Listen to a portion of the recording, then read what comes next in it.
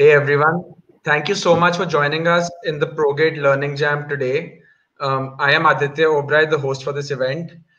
As noticed in the recent years, JavaScript has truly taken the tech world by storm, ranging in its applications in a variety of fields from web development to application development and even embedded systems now. There are truly very few languages as versatile as JavaScript. In order to help budding coders begin their journey as independent developers, we are organizing this Progate Learning Jam on JavaScript Fundamentals today. In this Learning Jam, we are joined by Ms. Simran Makhija, the GirlScript Indore chapter lead, as well as a very highly accomplished Microsoft student partner. Welcome, Simran. Thank you so much for those overtly kind words. I must say, I'm not as accomplished as you asked me. Say myself to be. Hey everyone, thanks a lot for joining here today. This is an introductory session to JavaScript as used in the web development environment mainly. We'll be going through the base. We'll be introducing to JavaScript and running through the applications of JavaScript first, and then we'll be moving forward to a hands-on session where you get to learn how to add JavaScript to your web page. So this is the first time that I'm doing a live online session. So any suggestions, any feedback, all of that is much appreciated. And yeah, thanks a lot for joining. Let's begin.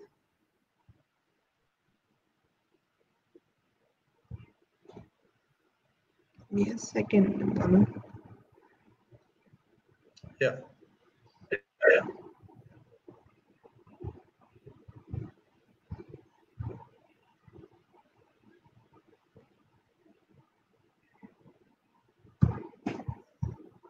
Can you see my screen? Yeah, it should be visible now. Sure.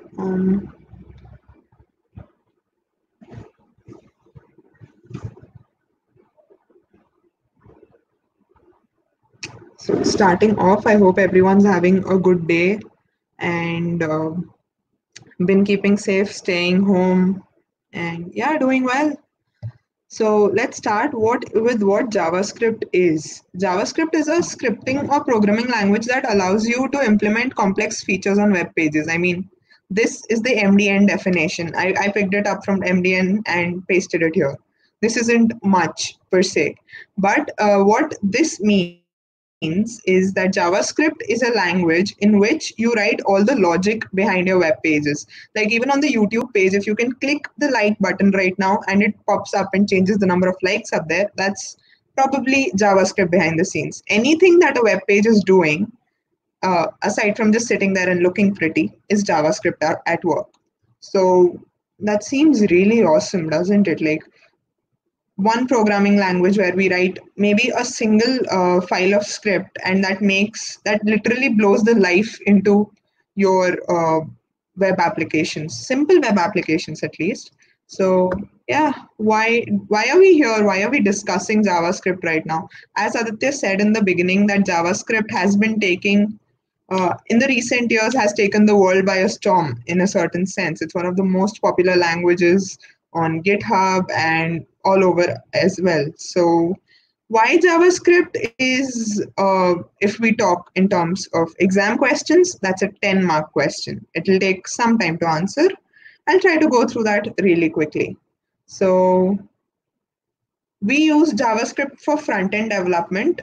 You can use plain JavaScript for front-end development as well, as we'll be doing in this session. Also, there are a number of frameworks that that you can code in using JavaScript and that are essentially written using JavaScript. Angular is one of those frameworks.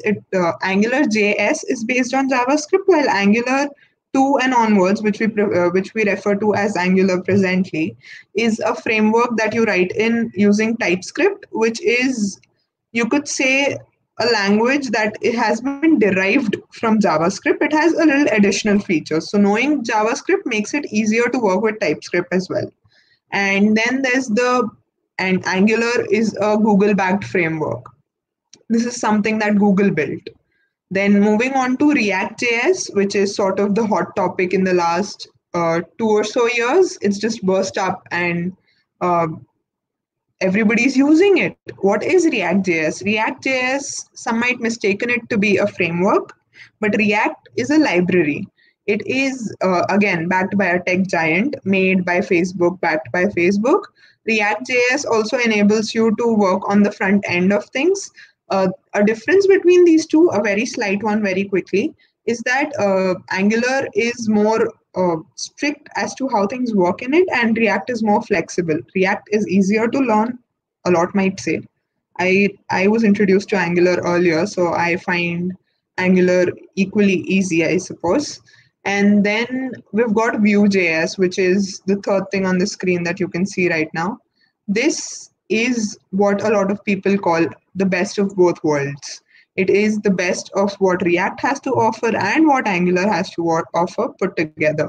So, moving forward, when you're done with your basics of JavaScript and you're building beautiful applications using just plain JavaScript, and you want to build single page applications or, multi-functionality applications, these are one of three of the most powerful frameworks or libraries that you'll go to to learn Your web voice is development, cracking front up a end web. bit. Can you just check This your could be even what?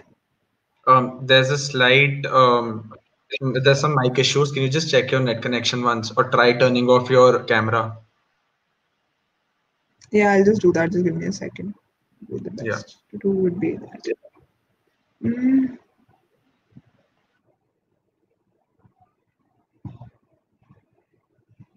Does my mic work better? Yeah. Yeah, must be my internet. Sorry. No worries. So yeah, JavaScript can also be used for backend development, and Node.js has to be the most powerful framework for Simran, the issue is still persisting. Can you just try switching to a different connection?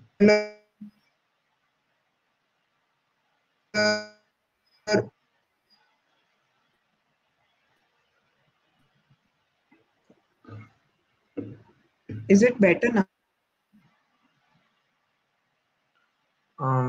Yeah, I think it's better now.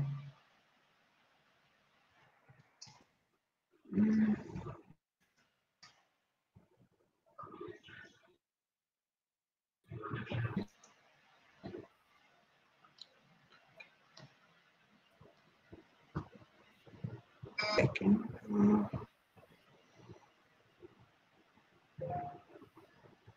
Yeah, I think we can move ahead now.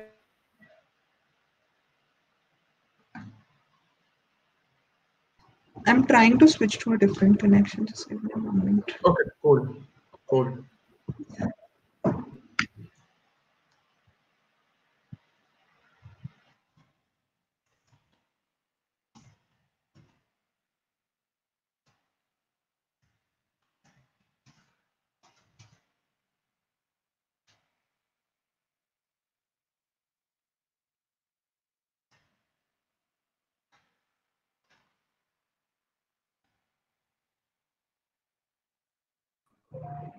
Better now?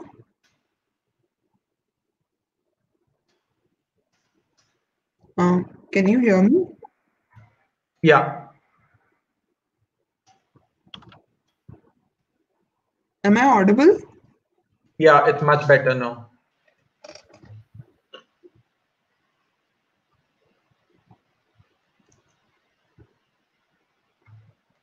Can you just reshare your screen once?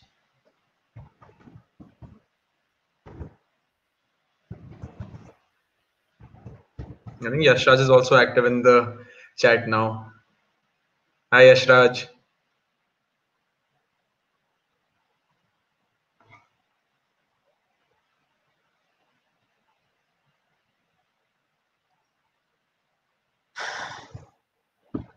Um, yeah. Have you shared your display? I can't seem to.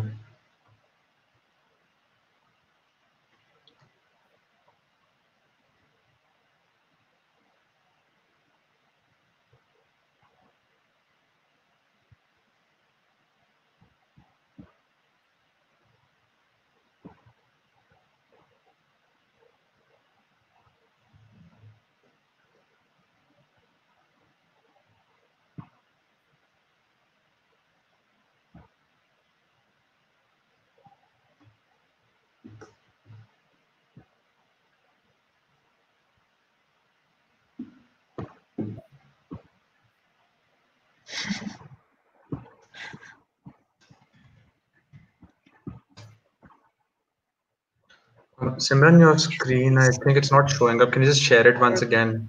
Try that once.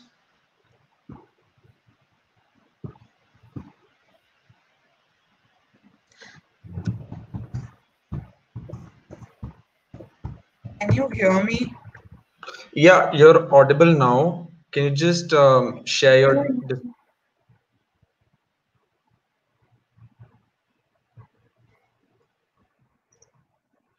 I'd be good not hearing back, but like I'd need to know if I am audible. So Yeah, if somebody in the comments can let me know, otherwise if I'm audible, that do too.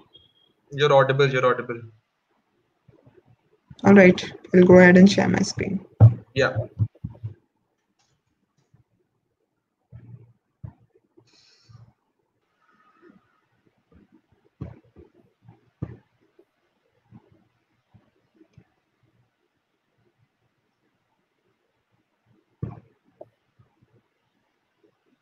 All right, so your display is visible now. Yeah.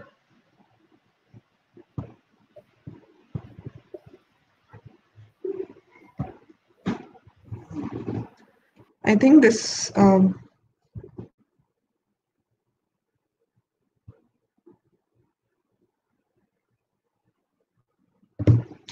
so I'm really sorry. Apologies for my network connection issues and some issues with my laptop's audio that I have been facing since before the stream. So, moving forward, I think JavaScript can also be used for backend development with Node.js, and these seem to be very obvious applications of JavaScript, right? It is known to be the language of the web. So if it wasn't used for web, what would it be used for? Well, I have a few surprises coming. There's a little more. JavaScript is also used for mobile app development. And no, I'm not kidding. You do not need to know Swift, Objective-C, Java, or Kotlin to be able to build mobile applications. You can build them using Ionic, which is basically deploying a web application to your mobiles, which makes a hybrid app. That's what it's called. Ionic makes hybrid applications which do not use the native capabilities of a mobile phone as much. So if you really want to be able to use the capabilities of your mobile, the native features of it, you could go with React Native and Native Script, which are both frameworks which you can use to build applications for the mobile written in JS. What they do is they transpile your code to the native application. So transpile means translate and compile. So what happens is the usage of the features is transpiled into your native logic, while the logic of your application, the base logic, remains in JavaScript. So JavaScript enables you to not just write web applications but also mobile applications. And application tak to theek hai, this is fine, and that should be it, right? It isn't yet. That's why I called it a 10-mark question. यहाँ तक तो शायद 5 marks भी नहीं मिलते. JavaScript can also be used for desktop applications. Desktop applications are apps that you use on your desktop. And how do we do that? Well, I've just put in the logo of Electron.js here. Electron.js helps us port our web applications to desktop applications. And moving forward, JavaScript can also be used for machine learning. No, I'm not kidding. TensorFlow does not require any introduction, and the other little icon we have here is of Brain.js. Both these are libraries of machine learning algorithms or machine learning models that you can find that are written in JS, so can be technically used in JS as well. Really looks like there isn't something that JS can't do, doesn't it? And this is something very interesting that I came across while I was preparing for this session. Uh, JS is now used in microcontrollers and IoT devices and embedded systems as well, which was not something I wanted to go into because I don't know much about them. But Bangle JS just seemed like something that shouldn't go unmentioned, you know. So Bangle.js is this smart watch, if you would like to call it, which is completely written in JS. Like you can write your logic for this particular. Okay. You can write your logic for any application that you want to run on this watch and connect it via Bluetooth to your device, your microcontroller or whatever, and you can actually test it out on this. And I mean, the creators of this watch must have loved JavaScript enough to include Bangle.js in the name. This is a really cool thing that everybody should go and check out. Like just search Bangle.js and look through. This was really cool. I felt like I couldn't go through this presentation without including this. So what are we up to today? Well, I said in the beginning that we'd be building a very basic application using JavaScript. So that's what we're essentially going to be doing moving forward. The application that we're building is a small little color guessing game, which looks like this. And I've got it pulled up on my browser. I'm just going to show you what it does. Give me a second. So the color game essentially is, it gives you it's called the Great RGB color game, and it gives you the RGB for a given color, and you're supposed to guess which out of these 6 tiles, or we've got 2 modes in the game, or which out of these 3 tiles is that color. And if you guess the wrong color, the color disappears and it says try again. And if you guess the right color, ta-da, correct. And then you can play again as well. This is pretty simple looking and nice, but it's good for a start, I believe. So let's get started.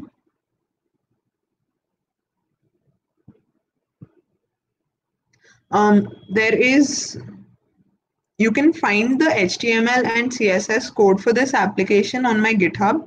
I'll just share the link to it in a second, so that if you want to follow along, you can.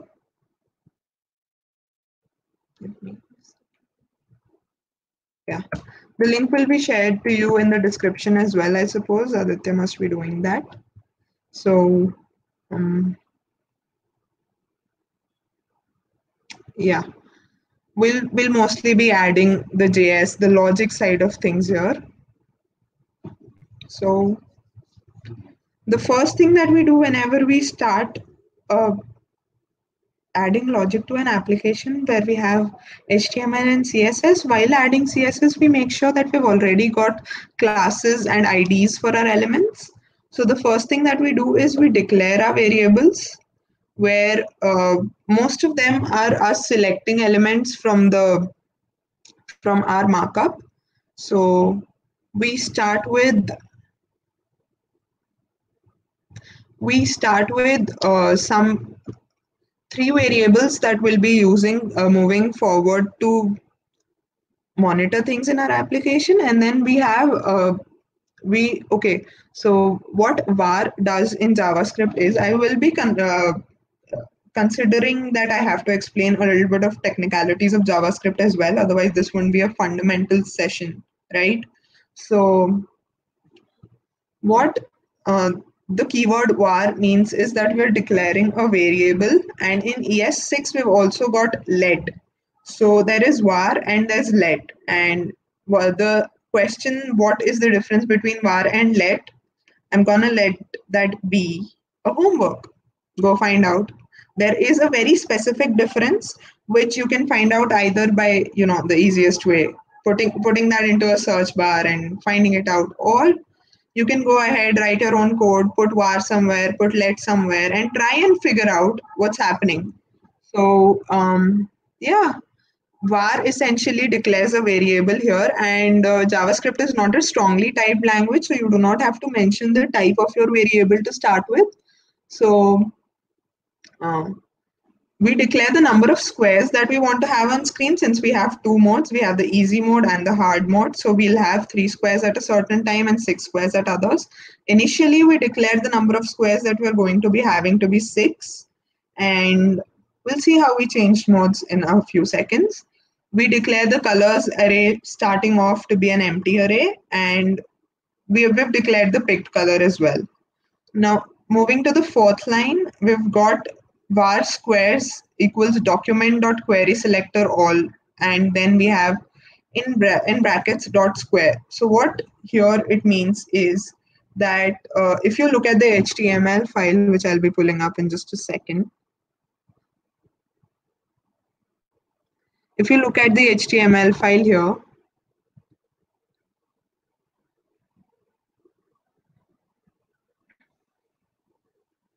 we've got six classes, six divisions in our main container with the class square. So here I mentioned the class as square, and we all know that, not assuming we all know, but the CSS selector for a class goes with dot and then the class name.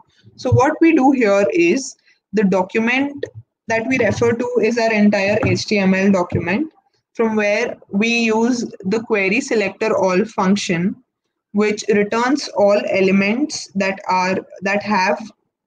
match our query. So this all elements of the class square will be fetched and put into an array by this particular line of code, and that array will be called squares. Moving forward, we have the color display, which is essentially in our application this part. This part of the screen is the color display, which we select using getElement by ID. The difference between an ID and a class in HTML is that a class can have multiple member elements, while an ID can have only one member element. So using getElement by ID returns to us the only element which has the ID color display. Now we've used query selector all, the method query selector all, the getElement by ID method, and the query selector method.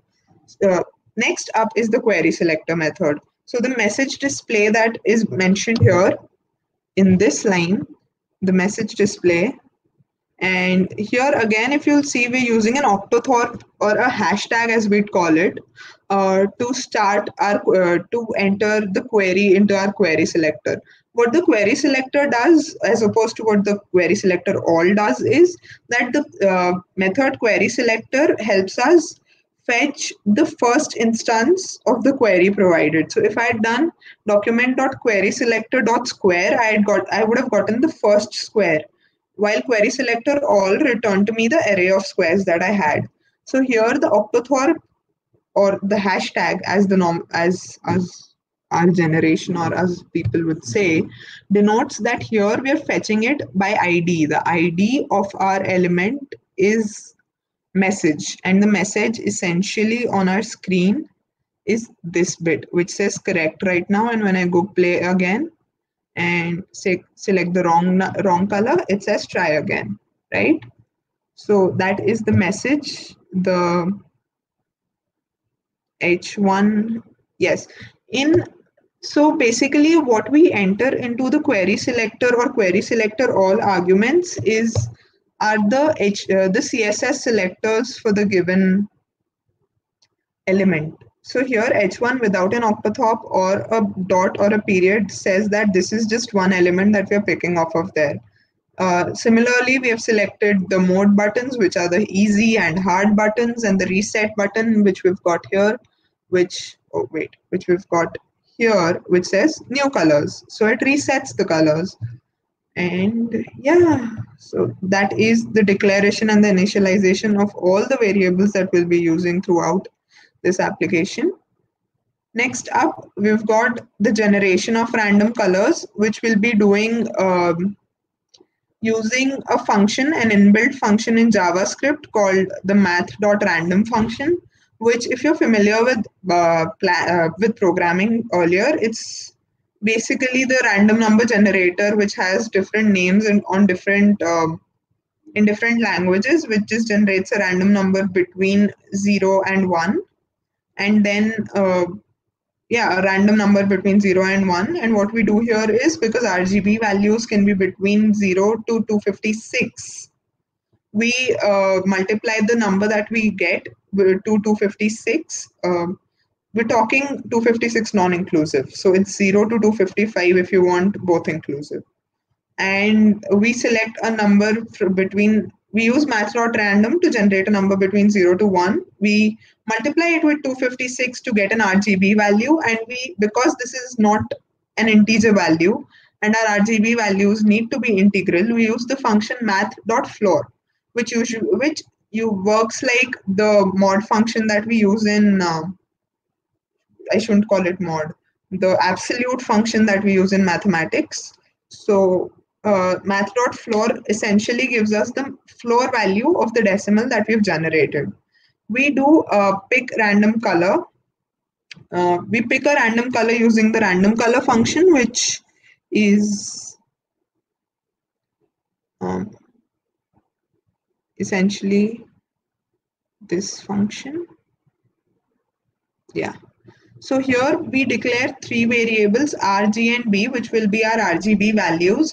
RGB values are basically the colors are used. We use RGB values, hex values. These are the two kinds of values which are most generally used to name colors while doing CSS or anything else. So we're using the RGB notation here so that we can display the three numbers we've got in our the great RGB game title as well, which helps us guess the color. So we declare three variables called R, G, and B, and we return a string which has their values all concatenated. We'll be doing that in just a second. So the first thing that we will do, we'll have declare a variable with the name R, and we'll be using the math.random function, which will be multiplying 256 to get our value, which will be between 0 and 256, but this will be a decimal value. So we'll be applying the math.floor function to this to get an integral value between 0 to 256, 256 non-inclusive. Similarly, we'll be declaring G and this is what we call laziness. This is what you do when you don't want to write the entire thing. And B. This function will return a random generated color, but in the format that we can add it to the colors of our squares. A format that CSS would accept. So then we've got our and the RGB values in CSS have got to be comma separated. So we'll be adding a comma here and G and I guess. Oh, I forgot a plus. String concatenation in JavaScript is done using like we just write the string in double quotes and then we have a plus between each of the strings. Also, since it's not strongly typed, the type conversion is done on its own. We do not have to worry about that. Oh, I forgot the plus again. There we go. So this function returns a random color, but we've got to generate a certain number of random colors for our color palette that we're supposed to be showing. Here we've got 6 random colors, or if we move to easy, that was just a guess. I wasn't even looking at the RGB values. If we move to easy, then we've got 3 colors that we've got to generate from. So this time I did look at the RGB values and I made a guess. So it isn't always this easy, a chance of luck, I suppose. So where do we use this random color function? What we do is we generate an array of colors and we push them into the array using the random color function, and then we generate the generate random colors function takes an argument called num, wherein we we've got to know the number of colors we have to generate, right? Because we have a 3-color mode and a 6-color mode. So we have here, what we'll do is we'll be initializing an array. Assuming you know what an array is, I was speaking up until now, but I'm gonna backtrack a little bit and explain what an array is. An array is a collection of quantities, a collection of elements. In JavaScript, an array does not need to have the elements of the same type. An array in JavaScript can have elements like I can declare an array that has an integer 1, a double 2.0, and a string hey. And if I try to run this code, I'll have no issues. JavaScript arrays do not have to be homogeneous. But here we'll be creating an array of colors. So I just initialized an empty array. This is how easy it is in JavaScript. All you've got to do is var, and the name can be anything. It could be color array. Name doesn't matter. I'm naming it ARR. So var ARR, name of the array, and then empty square brackets, and we're done. So what we'll do is we'll be using a for loop where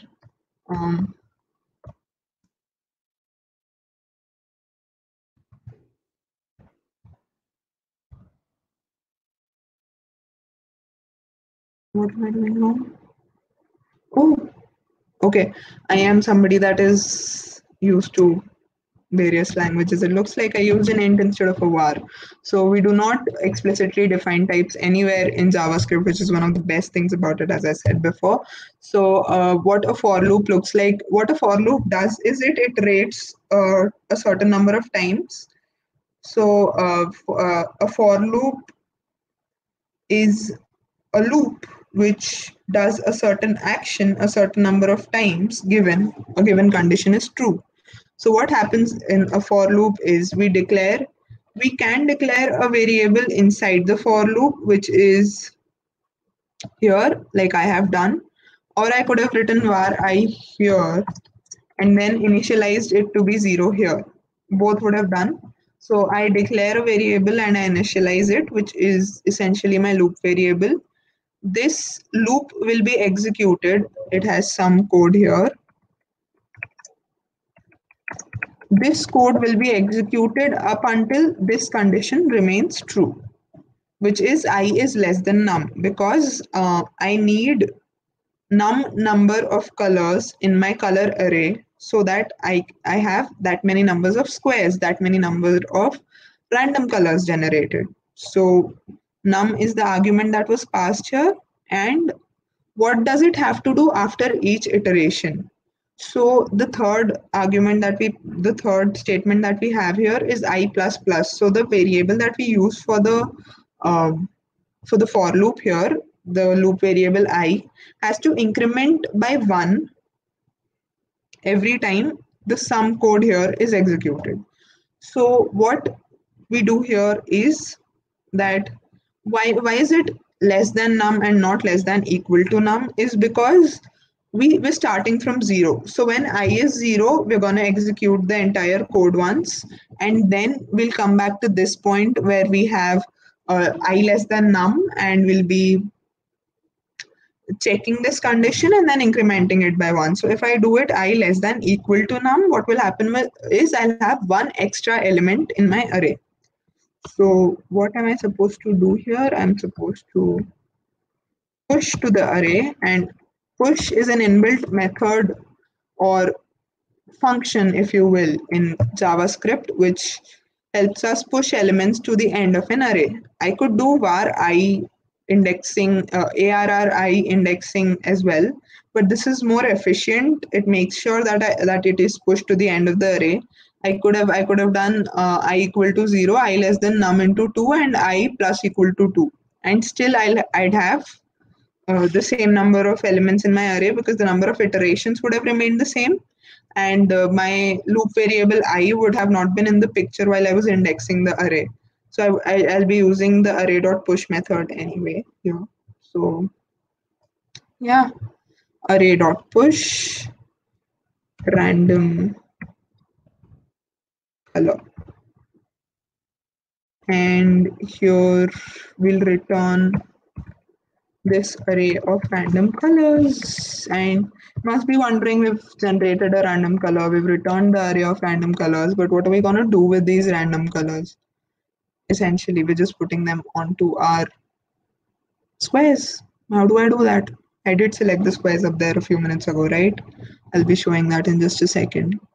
Let me, yeah, I think I'm good so far.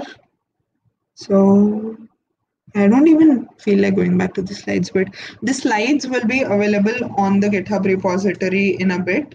So you'll be able to reference the slides as well if you have to go through these steps again along with the code. So you know what steps we're following.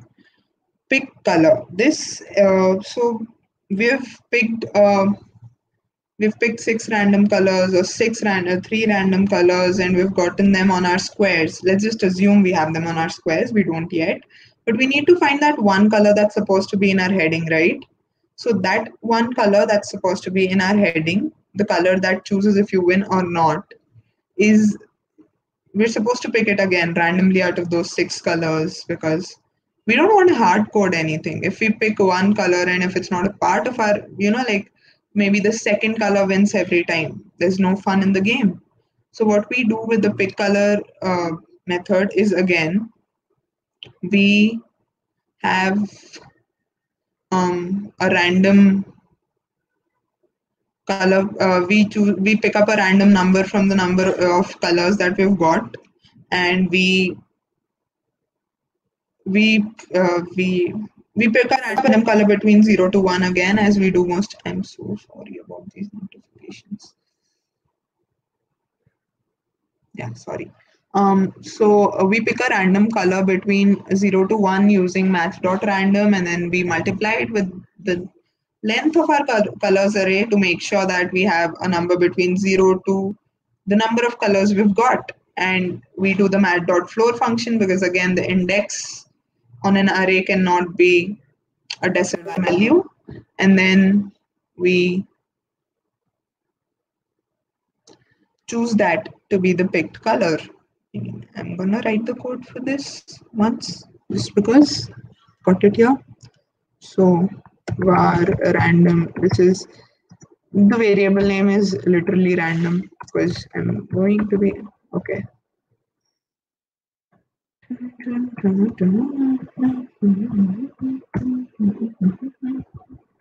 Colors dot length, and we'll be returning colors random. Where did we even see the colors array? Like I've just been like, there's a colors array. So what the array that this function here returns, we store it in this array that we had declared earlier while initializing our application, which we'll be doing when we set up the squares, which I suppose is the next step here. So yeah, we're setting up the squares and their click listeners. So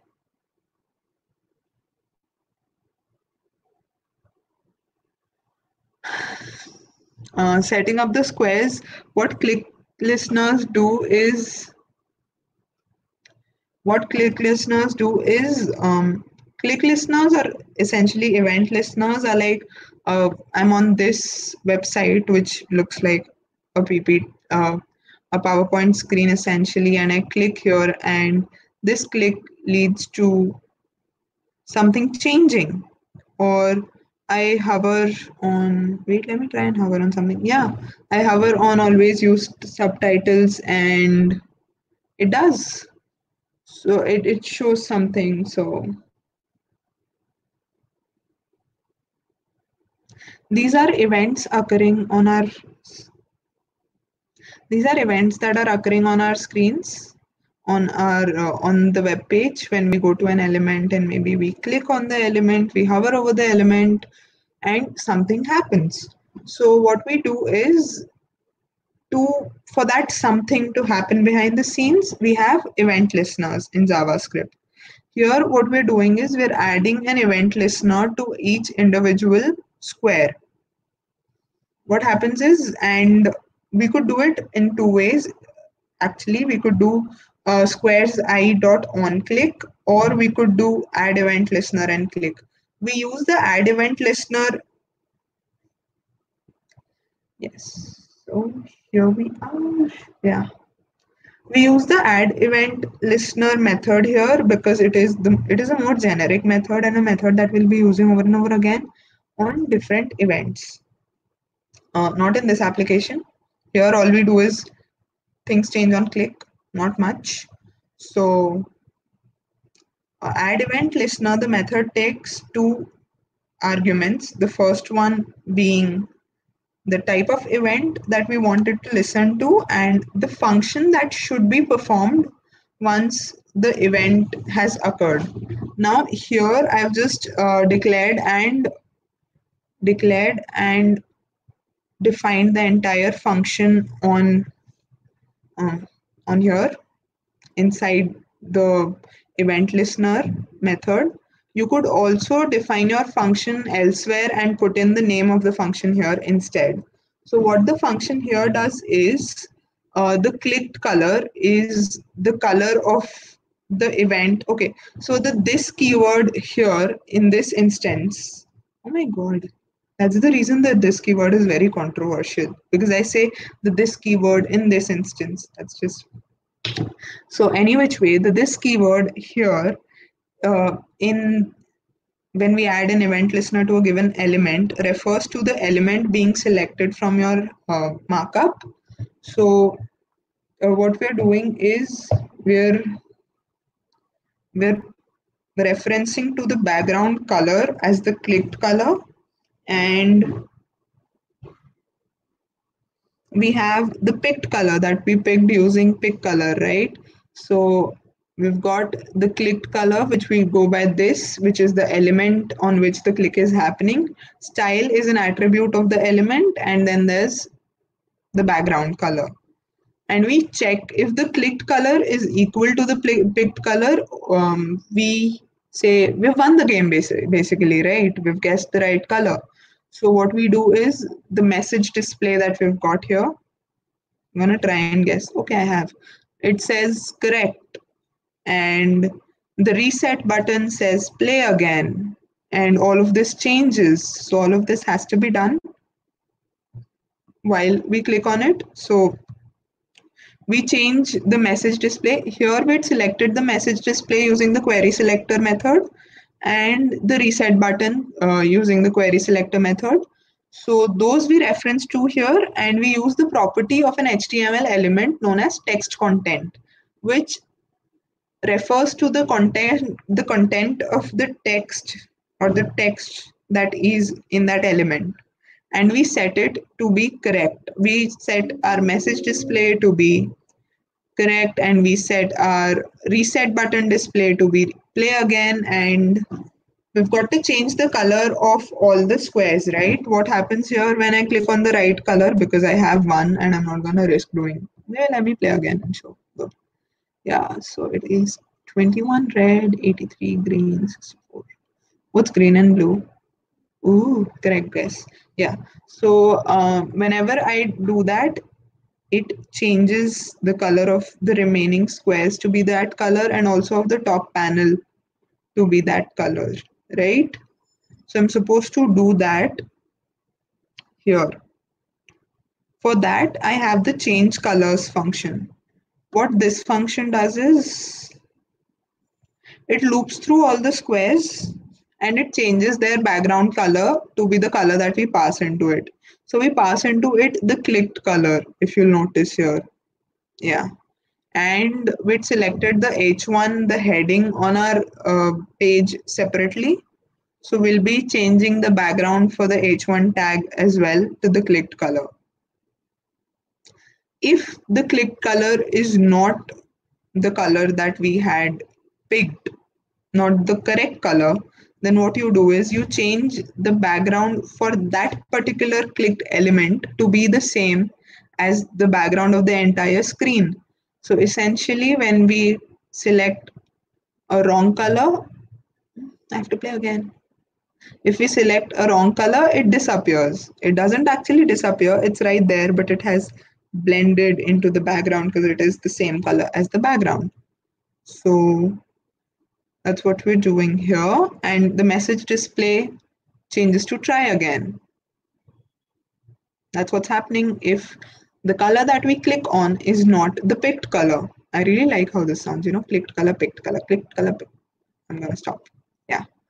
So this is what we had on the slide there. Yes. Yeah. So this is all about setting up an event listener or a click listener in this particular instance. And I've already explained how we change the color of all squares. We loop over the squares in the squares array that we had declared here by getting all the queries with the class square. So we loop over all the squares that we've got and we change their background color to be the said color in this step if the clicked color and the picked color are the same. Then we've got two modes. So now we know how the clicking of the colors works. Maybe before this, we could look into the initialization of the game because we've seen how we pick colors, how we generate colors, how we apply them to all our squares, but we haven't actually seen how all of this appears on our screen, right? So, oh, I see. What we do when our application first initializes is we've written the init function that we run first thing here. The init function calls the set mode buttons function, and that's why we've got it here. So, but the reset function is the function that actually does the entire setup of the things. What it does is it first generates all the random colors using the generate random colors method, which returns an array of colors, which then we pass to the colors array, the main colors array in the global scope, and then we pick a color out of the array using the pick color method, and we assign that color to the picked color, and then we change the text content of our color display, the RGB bit that we've got, RGB, and then in the brackets we have in the heading we've got the colors, the RGB values of the picked color. We set that to be the picked color, and we set our reset button to be new colors and the message display to be nothing. And then we loop over all the squares that we've got. And if we have, okay, we have 6 squares directly on our markup. We don't actually have 6 squares on our screen at all times. So what we do is, if we are in the easy mode and we have say three colors in the colors array, so if there's not, the colors array does not have the ith element, which we check here, we set the display to be none, which hides the other 3. The display attribute is again a style attribute or a CSS attribute, and if we've got the colors present in our colors array, we set the background of the given square to be that color, and we have the general background of our h1 or our heading to be this blue, which is steel blue. This is a very close one actually. They're both green and there's a high green content, a high blue content. Maybe it's this. Yes, it's this. So yeah. This is how we initialize our array, our screen, by initializing our colors array, by initializing our picked color, by making sure we've got the correct color displayed on our heading, and we've got this correct text on our reset button, we've got the correct display on our message box, and then setting the color for everything, the background color for all our squares, the background color for our heading. And also in the reset button, we add an event listener we'll do that outside. Yeah. For the reset button, here we've got an event listener, which essentially triggers the reset function, and all of those things are done all over again. So we trigger the reset function twice. Once when we click on the reset button, and also when we initialize. So if I reload, yeah, the reset function is called all over again. Now let's go to setting up modes. To set up modes, the only thing that we've actually got to select is we've got to do is check which button we've selected, the easy or the hard button, and to change the num squares value that we've gotten to be either 3 or 6. Excuse me. So the num squares value can either be 3 or 6.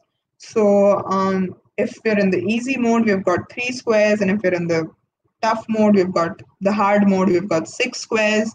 And then we run the reset function again here to make sure that we have the correct number of squares on our screen. So what the mode buttons does is the setup mode button function does is it loops over both the mode buttons.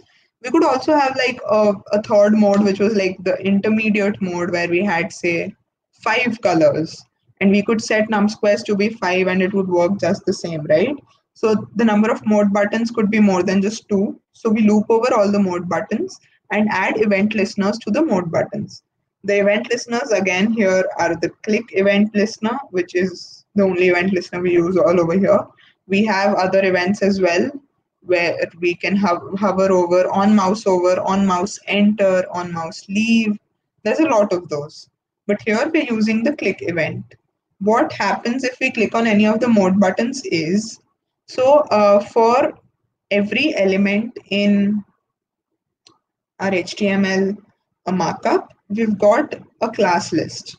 A class list is essentially the list of classes that are associated with this element of our DOM. This DOM element has the selected class, or the mode button class for that matter. That's how we select the mode buttons, right? We've got the mode button class and we do the query selector all thing. So here in the class list from the mode buttons, we remove from both the mode buttons, we remove the selected class. What the selected class does is, as you can see here, it highlights which mode you're on, right? Like it changes the background to be blue, and this is an on mouse enter and on mouse leave, by the way. Yeah. So, and this is the background goes blue and the text becomes white. That is what the selected class does. So we remove the selected class first from both our buttons, and then this again refers to the element that was clicked. The event occurred on this element. So we use the this keyword, and on that element, we add to the class list of that element, we add the class selected, and we change the text content of our selected button to be what am I saying? What this is here is, we're in the setting mode up. Yeah. So this is what we call the ternary operator. What it does is it checks for the text of the element that we have selected. If the text says easy, then the number of squares is assigned to be 3, else it is assigned to be 6. This is the conditional ternary operator. It is the equivalent of a conditional statement that would go like, if this dot text content equal to easy, then num squares equals 3, else num squares equals 6. These 1, 2, 3, 4, 5. these essentially 4 lines of code, and this single line of code have the same meaning, this one. So instead of writing the entire if clause and the else clause, we just check for the condition and perform the operation using the conditional operator. Now, you must be wondering why we have a triple equal to, while in a lot of languages we use a double equal to. So in JavaScript as well, we can use a double equal to also. What a triple equal to does is a strict comparison. That means the things on the RHS and the left hand side of the right hand side and the left hand side of the operator have to be the same, have to have the same content, same value, and the same type. If we use the double equal to operator or the double equals operator, what it does is it just compares the values in a certain sense.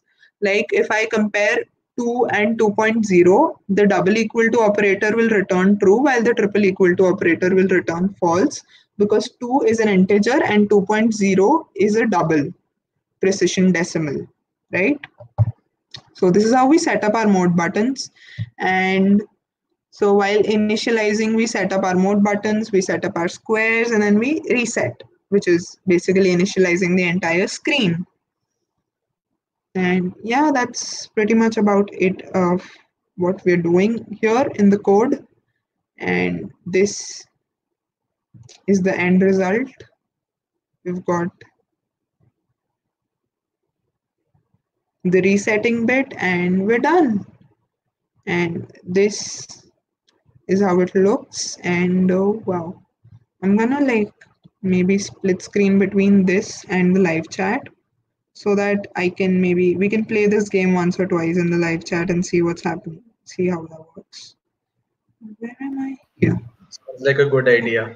Split screen like a pro. What is DOM? DOM is the document object model, or what we see on there. So, oh, there's the comments. Yeah. Yeah, those are also queries.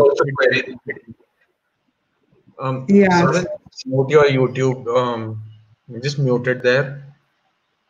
Mm-hmm.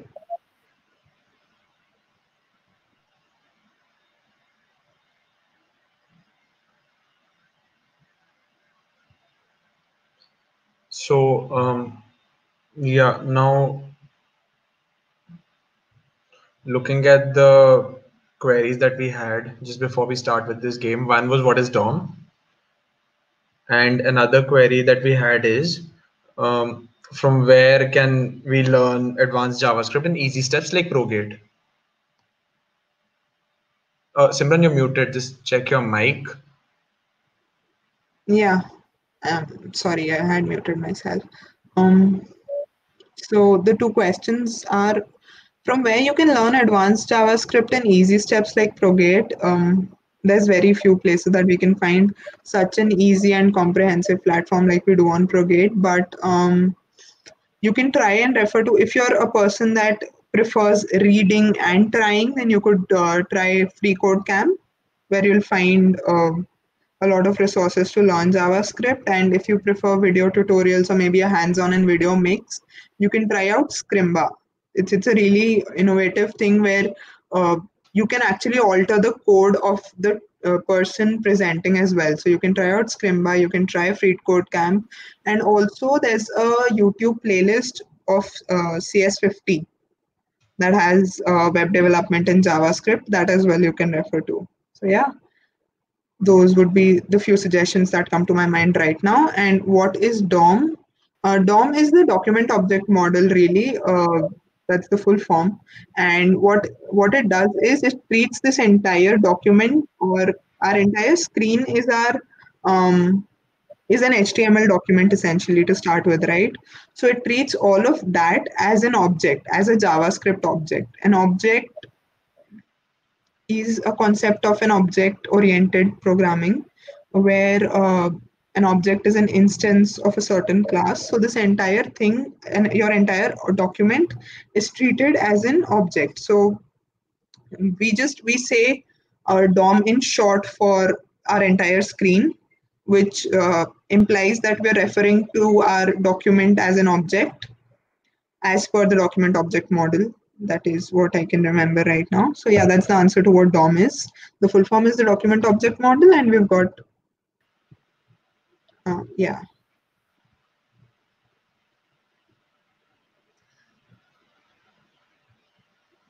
So if anybody is up for playing the little game on the live chat, we could try it out. I mean, we're numbering starting from top left to top right, 1 to 6, and yeah, what do you think this color is going to be given the RGB value? Should we play the game? Have we got the time, Aditya? We do have the time, so we can go ahead with that. Yeah. So, do you want to take a guess while everybody else in the Um, chat's guessing as well? all right, so I mean, it's got red and blue. I guess the center one in the top row.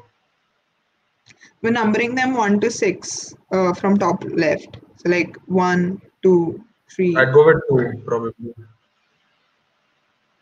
Oh, that's Anyone nice. else have any guesses? Yeah. Do mention them in the live chat. Yeah, your guesses are supposed to be in the live chat. I mean, otherwise it'll be just me and Aditya playing the game. Yeah, we definitely don't want that. We want to listen from you also. Please, Yeah. please do mention.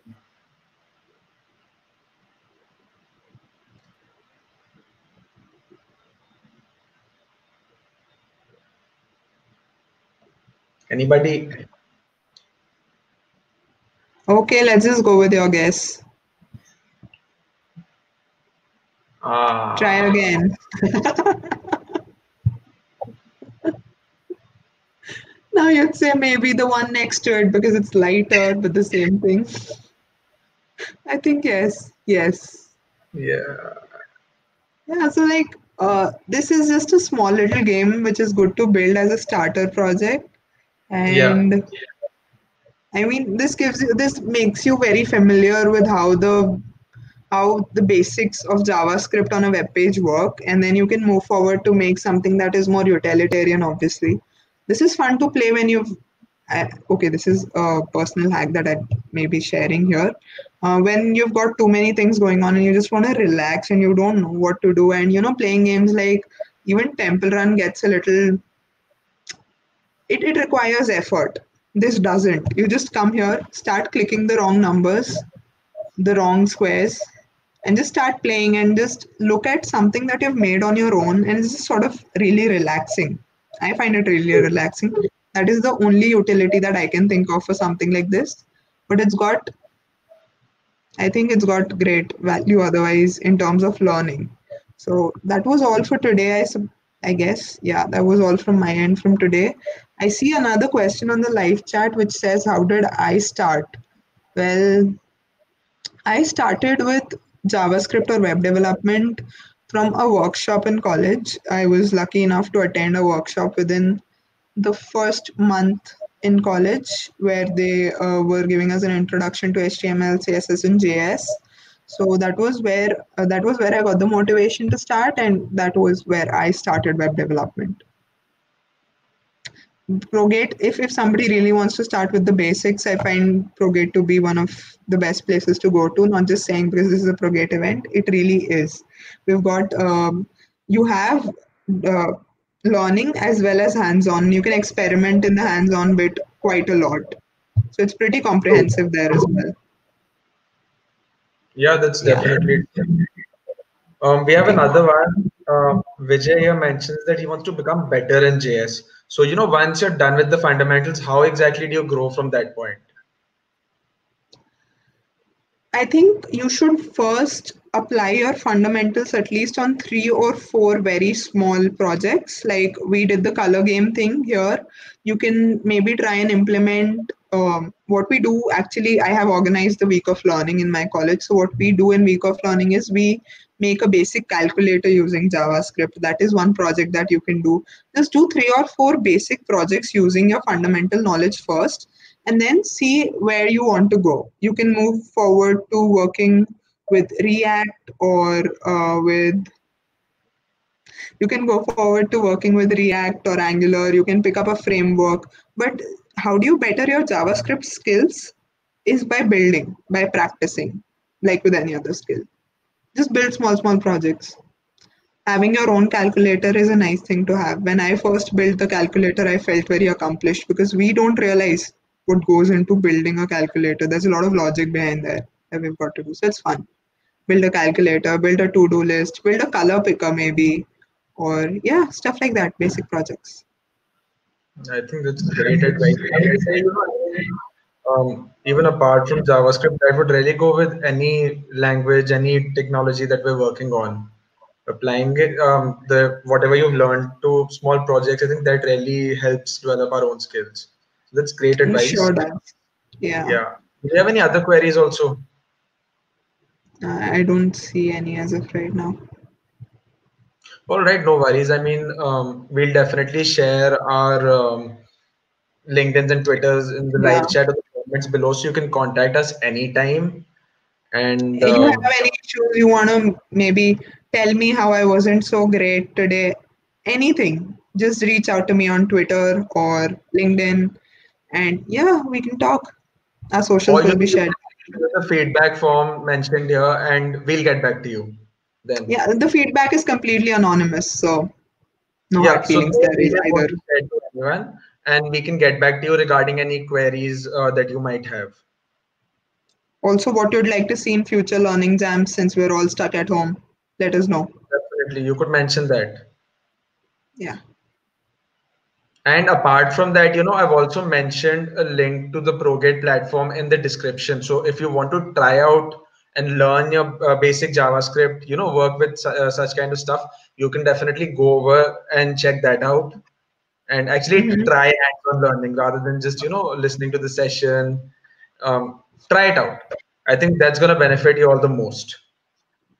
That's the reason we had a code.